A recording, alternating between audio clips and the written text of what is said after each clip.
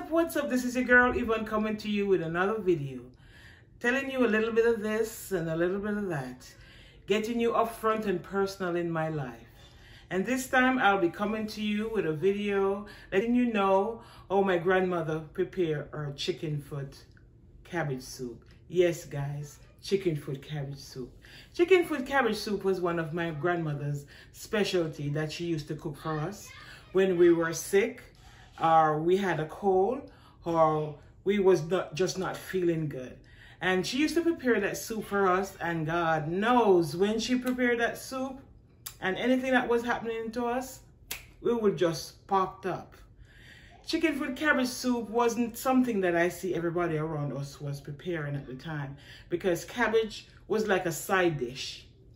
But in Jamaica, everybody used to prepare chicken foot soup on the weekends, especially on a Saturday.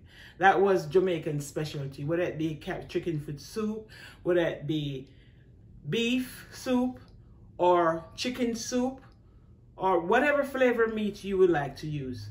But I've never seen nobody use cabbage and chicken foot together mixed. Not until I came here to the United States, where people using cabbage, making cabbage soup, and also using cabbage as a juice, then the light popped open in my head, guys. It did popped open, because I said, oh, that's why we were feeling so better when our grandmother used to prepare those type of soup for us. The only time we used to go to the doctor was when we had to be immunized, and that was mandatory for school. So whatever ailment we had, our grandmother was just there to prepare whatever it necessary to make us get better. And chicken foot soup was one of her specialty. So we know when anybody got sick in the house, we knew exactly what her grandmother was going to prepare. We used to look at her like, oh my God, we're going to get cabbage chicken foot soup. Because we used to think she was crazy. Well, she wasn't crazy, guys, because that is one of the specialty right now. Cabbage is one of the specialty in diet right now. So guys, if you want to learn more about this cabbage chicken foot soup, don't be afraid to watch until the end. Come on, guys, let me take you to the kitchen and show you how my grandmother prepared her chicken foot cabbage soup. So guys, these are the ingredients my grandmother would use. So this is the carrot right here in this bowl. And over there is the chicken foot that is already prepared, and I cut it, or have it stripped and cut the toes off. This is the cabbage already chopped up in the bowl. And also this is the chicken noodle soup seasoning flavor that I'm going to be added to it. And also this is some chopped up onion. And over here I have some thyme and along with some chopped up garlic. I also have some chocho that I already sliced up, and here is my Scotch bonnet pepper and some Eskellion, and over here I have some cilantro.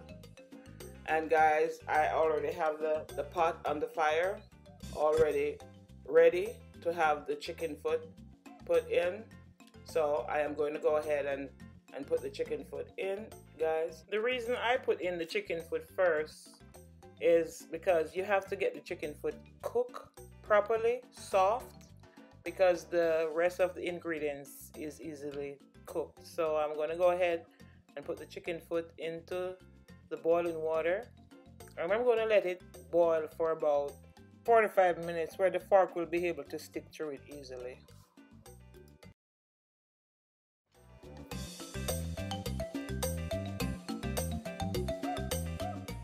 Now guys, the chicken foot is now ready. My fork is able to pierce through it easily. Look at it.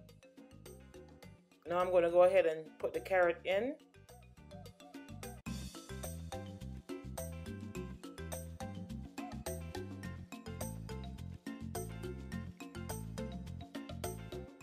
Then I'm going to go ahead and add the chocho to it. I'm also going to go ahead and put the thyme and the garlic. And then I am going to go ahead and add the onions And that onions give it some flavor, guys. I'm going to go ahead and stir it around and just make sure everything is just evenly in the pot.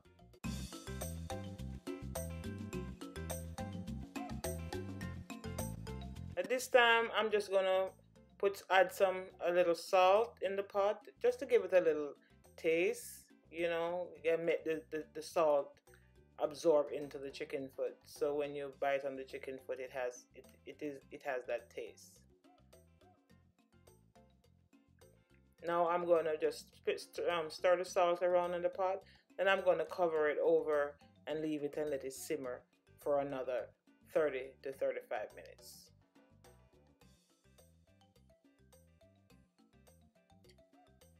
Then guys, this is what it looks like after 30 to 35 minutes. It's all cooked down in the pot. Then I'm going to go ahead and put in my cabbage. But before I do that, I'm going to add some extra water to it. Just enough water to make the cabbage have space to move around in. So I'm going to go ahead now. I'm going to put the cabbage in the soup because I'm coming near to the end of it right now. So this is it, guys. I'm put it all together, mix it up all together. And I'm going to make it, it's going to be like that. Put the scallion in, and then I'm going to go ahead and have the cilantro to it. Then I'm going to put the pepper also along just to give it that flavor, and then I'm going to just cover it over and let it simmer for a while. And this is what it looks like, guys, after it is cooked down. So practically it is almost finished. I'm going to go ahead and add some more water to it because I'm going to leave it to sit for a while because I have to put the chicken noodle in to give it that flavor and that nice taste.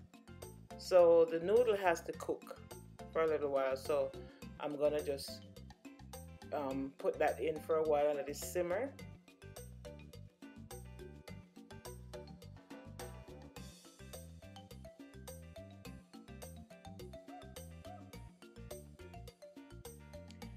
And during the time this is simmering, guys, I have to turn the stove down a little bit so that, you know, it just right.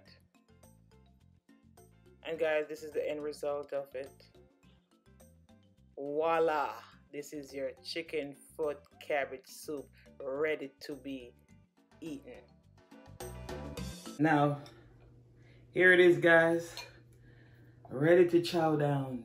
Do you want to chow down with me? I'm telling you, this is something that I miss my grandmother for.